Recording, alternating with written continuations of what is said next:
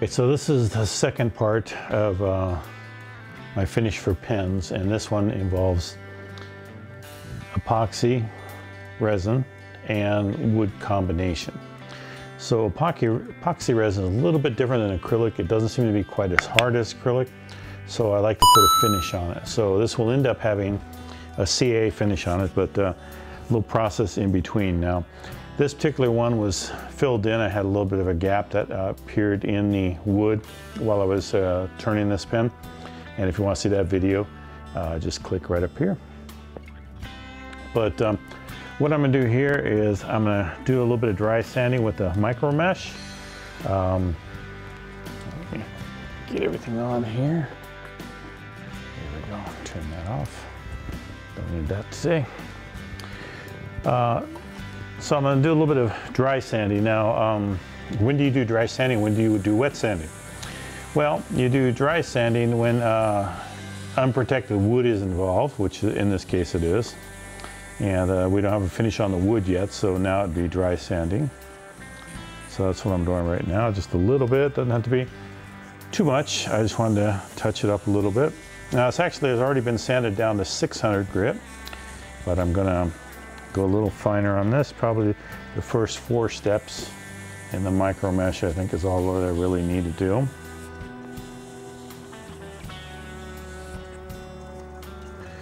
And this is going to be it. Now I'm at about 600 RPM.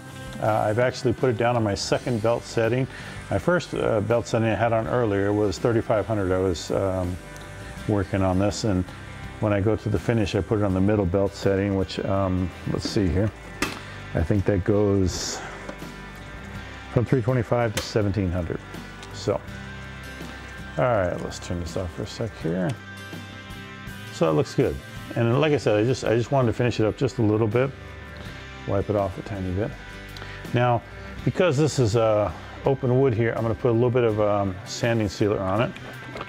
And otherwise I wouldn't, but, and you probably could get away without it. I mean, you're going to put a CA finish on it, so you probably could just go straight to CA finish if you want. But I like a little bit of the sanding sealer on the wood, just because I think it helps seal it up, and it gives it a little more of a firm base, sort of helps firm up the wood a little bit, because some of this wood is a little punky. It's a burl, and is definitely a little bit punky. So I put the lid back on this stuff here. Don't want this drying out.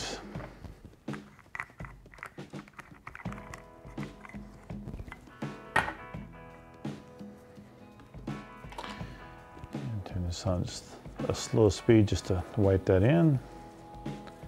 Now we'll turn it up to a little bit of higher speed. Go along.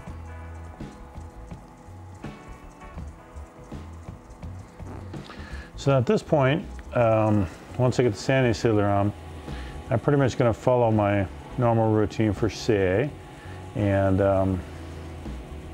as a result, I'm going to change out to my CA bushings here. So I will cut out from you for a second while I go ahead and change those out, but that wood looks all real good right now. It looks really nice.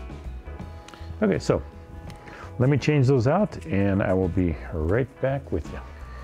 Okay, so back here, so I'm gonna start out with, and you can see that I got my CA bushings here. And I'm gonna start out slow speed. Just turn it off and then have it come back on. And I'll put a couple coats of thin CA on this. Okay, so I'm gonna start out with a couple coats of thin CA. And again, I have it to my slowest speed possible. I just wipe it across. Fill it all in. Get that little piece off, whatever that was. Speed it up a little bit, hit it with some spray.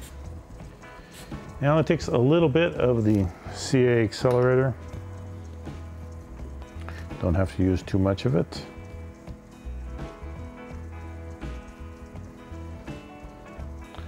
Right back down to slow speed. I'm gonna get a new piece of blue towel is what I'm using here.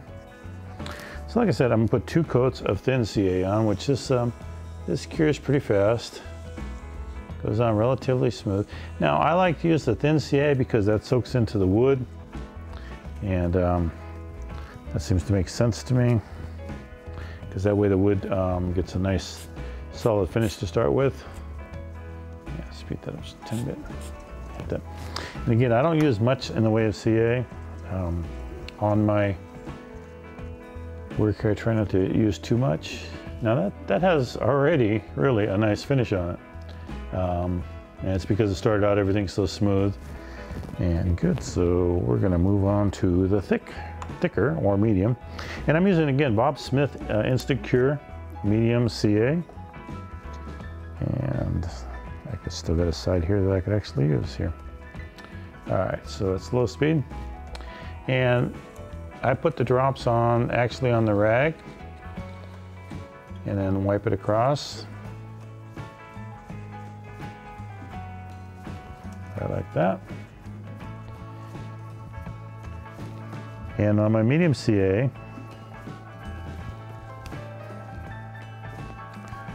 I like to use the CA kicker that's in the aerosol bottle, or the pump spray bottle, I guess I should say.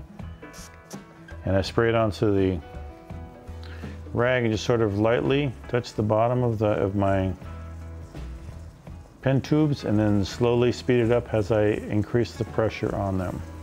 And not too much pressure, doesn't take too much pressure. But all I want to do is just activate it. And again, like I said in the other video, activation is, you know, pretty quick. I mean, just the fumes can help activate that. And if you start to get any type of big lines in there, you might want to hit it with the micro mesh just to make your job easier towards the end there. But either way, I generally don't get too big of lines there using this method. I just go across once and then wipe it. And again, I make sure it gets a good coat on there. Speed up a tiny bit here. And just barely touching it right now. As I'm speeding up, I'm just going to start increasing the pressure onto the pen blank. It never ends up being a real heavy pressure. I don't put a real heavy pressure on it. All right, and then back to the slow again, and put another coat on. Now I do anywhere from 4 to 6 coats, depending. This one looks actually pretty good. I may end up only using 4 coats on this one, if I can get my towel over correctly. And thick CA you got to be careful with, because it can, the accelerator that's already on there is going to activate it as soon as you start putting it on there. So just be aware of that. And of course be aware of the fact that your skin sticks to CA glue rather quickly. So again, as I'm putting this on there, and you may be able to see it from this other camera, and I'll check and see in the video if I can, but it will actually start smoking the minute the towel gets close to it as it cures it.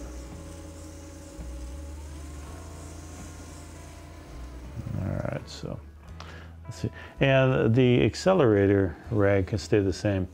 That's got a pretty good little lump right there, but I'm just going to go ahead and leave that alone for right now and just continue one more. I think it's just one more coat is all I need on this.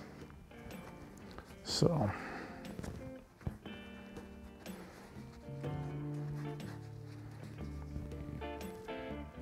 low speed again, and I'm gonna put one more coat of CA, flatten it out as much as I can. And again, this is the medium CA that I'm using. 2 thin coats, and I think that's the 4th coat of medium CA. But I lose count, so we'll find out when we replay the video. Speeding up a little bit, just barely touching it with the cloth, just to activate the CA. And now I'm speeding up and starting to apply Just a little bit more pressure to help smooth it out some. All right, that should be good. All right, so now I'm gonna take these off and put them back onto the metal pieces because I'm gonna be sanding them, and I don't want to sand these CA spacers because they'll get damaged pretty quick. So I'll be right back once I change them out again.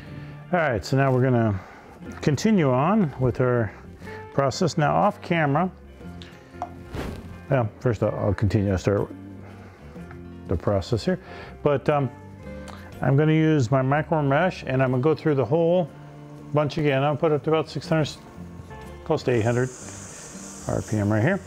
And I'm gonna go through the whole process again, but this time I'm wet sanding on there because I do have a finish now. So I'm gonna wet sand, build up a little bit of a slurry here on this. And now the whole idea of the wet sanding is to get everything flat and smooth. And that's the idea here, is what I'm trying to do across there. And the first one is my shaping sanding. Now off camera before this, I had to sand down because I use the CA bushings there. They allow CA to get on the ends of my blanks there, which build up. And so you have to sort of sand them. Where did my paper towels go? There. You have to sand the ends to get that CA off. So now all I'm doing is I'm looking for bright spots. I'm looking to make sure that everything is sort of flat. And this one's going to take a little bit of work here. I can see that. I'm going to bring my speed up a little bit more. So I'm going to probably speed up through this part here.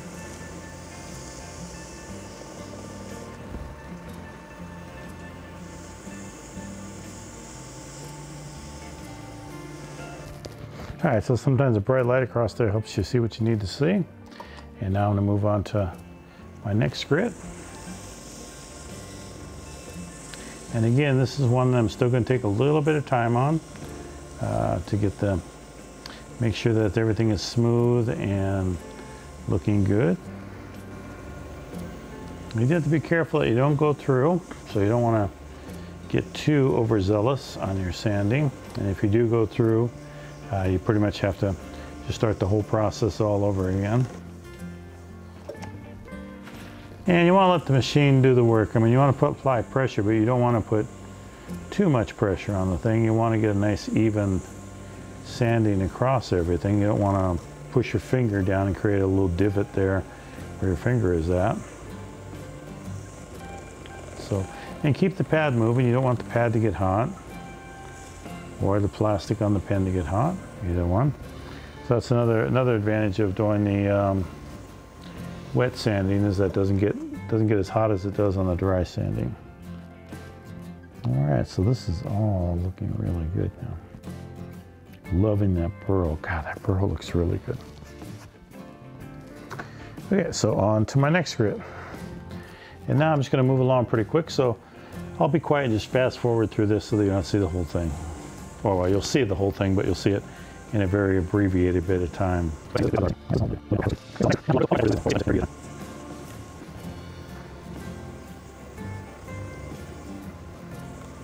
Okay, so I finished my whole micro mesh process here. And what I'm gonna do now is I'm gonna use some Axe sanding paste. Axe polishing restoring paste on this. And I'll find a nice clean spot here. Put that on. And my dogs are probably gonna get loud right now because my son's home, so they tend to get rather boisterous. See? And I'll do a slower speed here.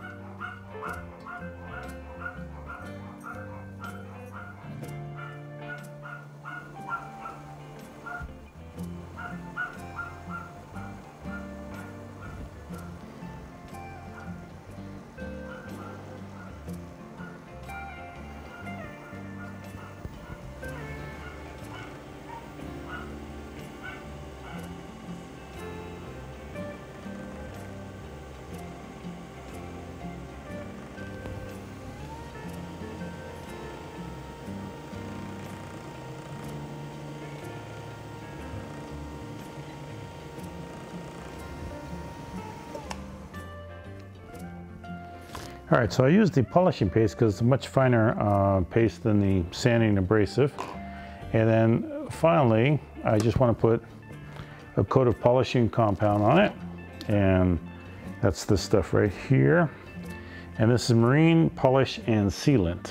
And I found this quite by accident, but since I've located this stuff and been trying it out, I like the end result.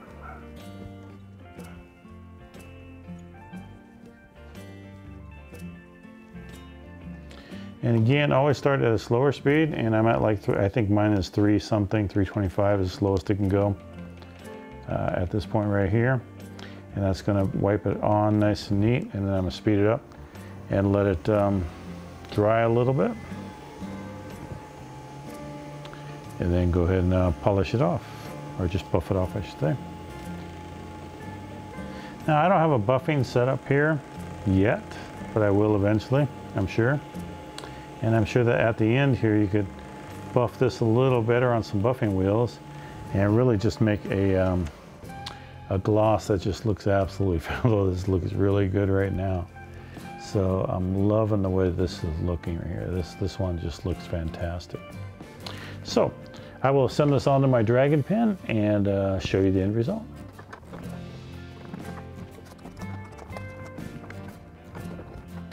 Okay, so that's my second finish type for a pen blank that is part epoxy resin and part wood. And it's pretty close to the all wood one using the CA finish. And the reason for that is that the epoxy resin doesn't seem as durable to me as acrylic resin does. So that's the second part of this 3-part series. The next one is going to be acrylic resin. And I love the way that this dragon pen come out. I think this is just a beautiful pen. I'm really, really happy with this. So stay tuned for part 3 of pen finishing.